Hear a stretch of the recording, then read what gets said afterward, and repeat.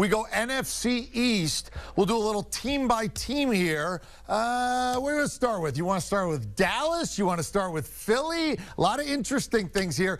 Pete Prisco, let's start in Dallas. It's a sexy team. They got a wide receiver. What'd you make of what Dallas did in the draft so far? Well, I think they sat there and they had no intention of taking the wide receiver CeeDee Lamb, but he fell to him. And I think that was too much value for him. They had to take him. They considered corner. They probably considered pass rusher, K'Lavon Chase on there as well. But when you look at it, they get a big-time receiver. Now, my only concern with CeeDee Lamb is he's a lot like Amari Cooper. I don't see the overall deep speed on that team right now, which is a little bit concerning. But what I did like is they came back and got Trevon Diggs, the cornerback, in the next round. They didn't think he would be there either. So when you add it all up, I think the Cowboys added a really big-time playmaker on offense, but also got a starting corner in Diggs.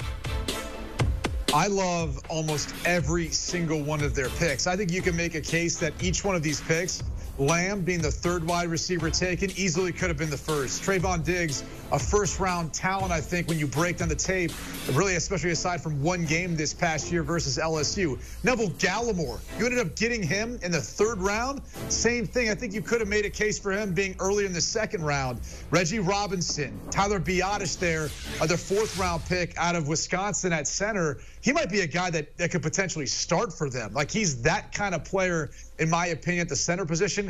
In the run game, pass protection struggled a little bit this year, but still, I'm really high on him. Bradley Anae ended up being one of the more productive edge rushers in Utah's history and in Pac-12 history. He's a guy that I think can give you some good reps rotating in and passing situations, but he's also stout against the run.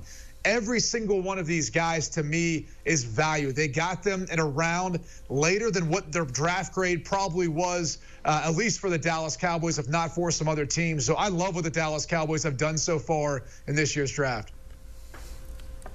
I'm with you. Maybe there's something to locking everybody out and staying on your $250 million mega yacht. The problem is not everybody's got one of those sitting outside the dock. But I think Jerry Jones has done a fantastic job. You saw Mike McCarthy's face that first night when CeeDee Lamb dropped in their laps, and he's thinking, are you kidding me? I'm going to get another weapon to add to this offense across from Amari Cooper. And then you look at the depth. I think all of these players that they got, much to like Brady was just speaking to, really were players that you thought could have gone higher, and then the Cowboys were able to get them to fall to them, which is a great situation to be in.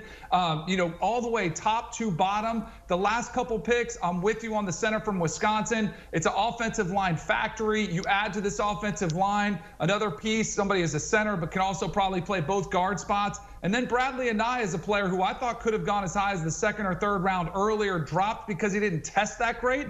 But he's a producer. He's the son of a coach. He's a cerebral football player. I love this draft from the Cowboys.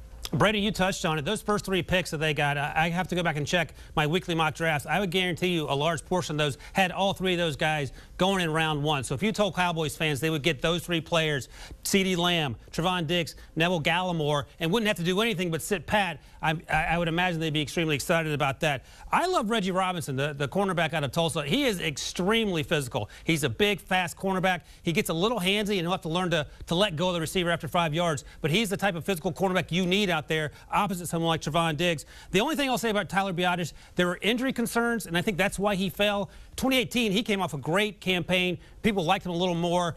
He didn't quite show up in 2019 when you watched him play, but still, you get him here in the fourth round. Why not take a flyer on him, especially since Travis Frederick has retired? Do you want a sports network that delivers everything that matters about the game? The highlights, the picks, the instant analysis, no yelling, no fake debates, no politics.